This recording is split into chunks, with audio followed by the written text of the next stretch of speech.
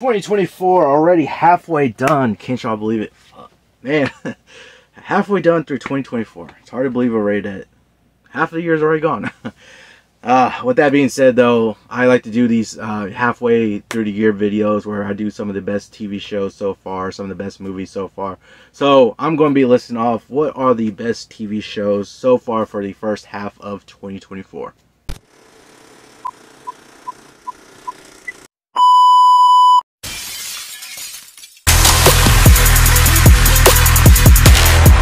So it's been quite an interesting year, at least for the first half of the year, for series and shows all around for 2024. So it's been very interesting, and there's been a lot of good shows, a lot of other shows going on. But as far as this list is concerned, these are basically the shows that I enjoyed so far this first half of the year, and these are, in my opinion, the best shows of the first half of the year of 2024. So I'm going to list off my top 5 favorites, top 5 best, whatever you want to call them, and let's go ahead and get into this. I did want to start off with an honorable mention, though, at least, and that is going to be the Ted series that streams on Peacock. The cock.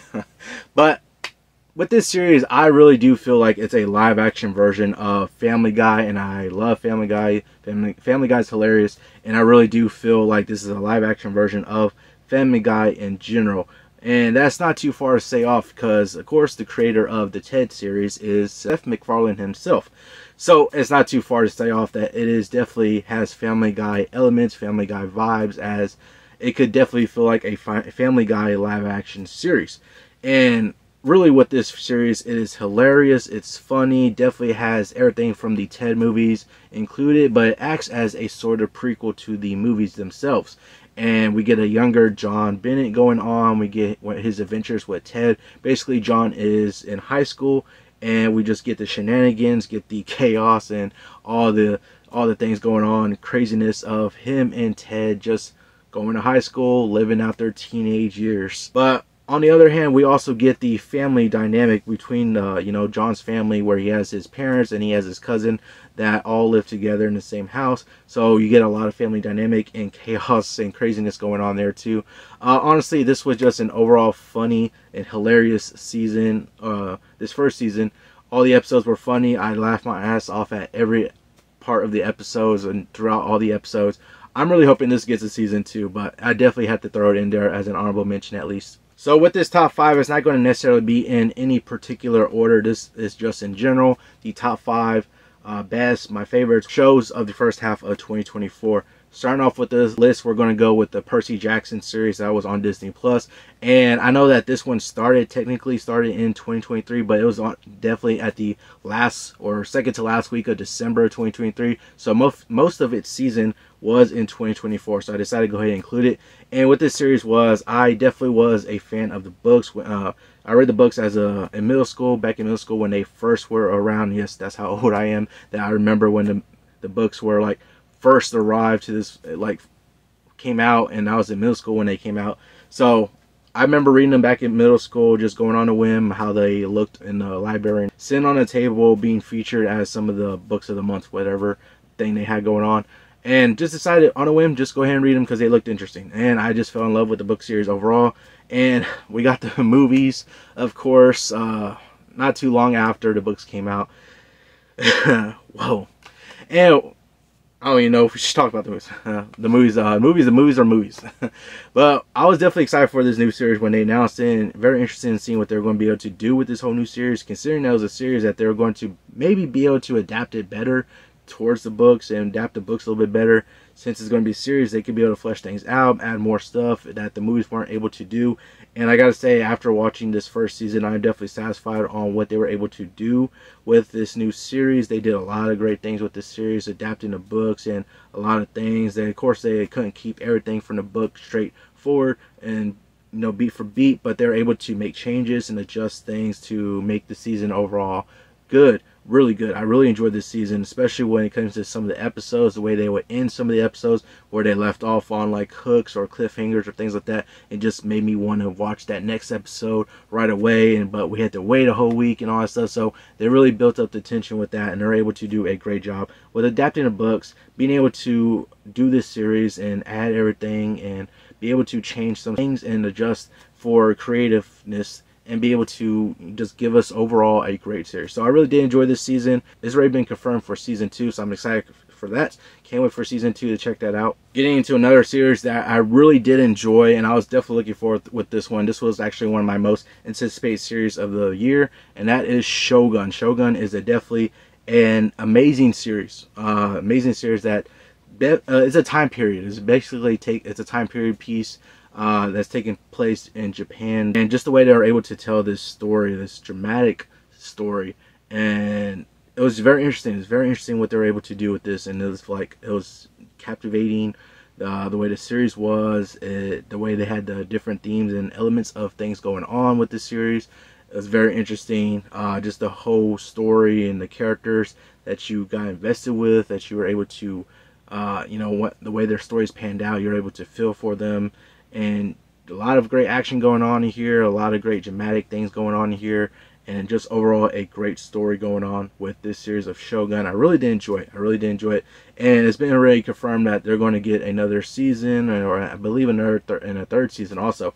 So it's going to be very interesting to see where they take these characters, or take this story, or what they're going to do to continue on. It's going to be very interesting to see what they do in the future for that. But as far as this first season, I really did enjoy it. Definitely was on my list when coming up with this list. This was definitely on there as soon as I start this list, that it's going to be definitely on one of the top shows of the year. And we get into probably one of my favorite ones that's going to be from this year, and that is going to be X-Men 97. The way that I said before in the previous videos that I grew up on the original X-Men animated series back in the 90s. That was one of the first ever Marvel things I ever saw on screen. And I just fell in love with the characters, fell in love with the X-Men team. And for them to be able to revive and have a continuation of that series, come back with X-Men 97, they knocked it out the park with this series. It's honestly was so amazing, awesome. It was so good. It was just great overall storytelling going on with these episodes and with this season. I enjoyed the season so much. I really did love it, and I was able to get back to that sense of how the original animated series was, and be able to get back to some of those characters, revisit some of those characters, and see some new characters, and be able to just have this team of the X-Men. Because when it comes down to my favorite teams for like comic books and like just in general, my favorite teams, X-Men is definitely my favorite. It's probably my most favorite team when it comes to like superhero teams and things like that. So I was definitely excited for this new season, or this new series of X-Men 97, and they did such an amazing, phenomenal job with this season. All the episodes were good to at least great and exceptional. I enjoyed this first season of X-Men 97. Cannot wait for the next season, season 2, and it's already been confirmed that they're going to be working on season 3 already too. So I'm definitely excited for the future of X-Men 97. Getting into another animated series, and that is going to be Invincible. Now with this one's a little different, where the first part, this one was actually split into 2 parts. So season 2 was split into 2 parts, which I still feel like they could have done something there to adjust it. But we got the first part back in last year of November, I think it was, and we had to wait about another 4 to 5 months till we got part 2. It was definitely a long wait till we got part 2, but I decided to go ahead and just include it because it is technically in this year also that part 2 came out of the season 2. So I decided to go ahead and include it in there, and this one is awesome too. What they did with the first season of Invincible, they did an amazing job with that. Great animation, great action going on. So I really did enjoy that first season, and I was looking forward to the second season. And with the second season, they did an amazing job also. Like, it's still good.